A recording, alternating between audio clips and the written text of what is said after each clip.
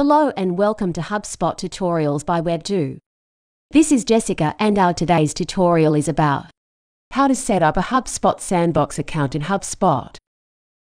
HubSpot lets you create Sandbox accounts to test functionalities without impacting your main account.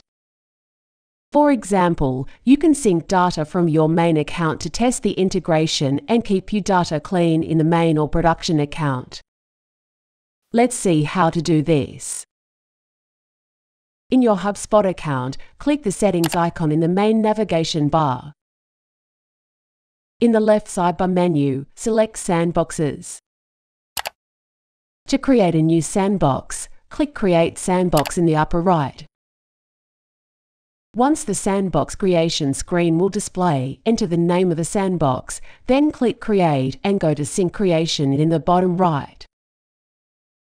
You can filter and select the assets from the top of the table by type, status, and relationship to other assets.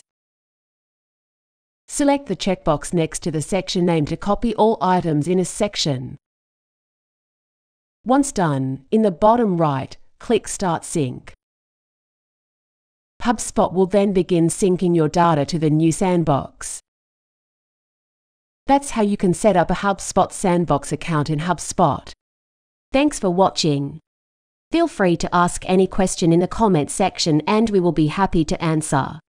If you like the video, give us a thumbs up and press the bell icon to subscribe to our channel. To know about our HubSpot services, visit us on www.web2.com.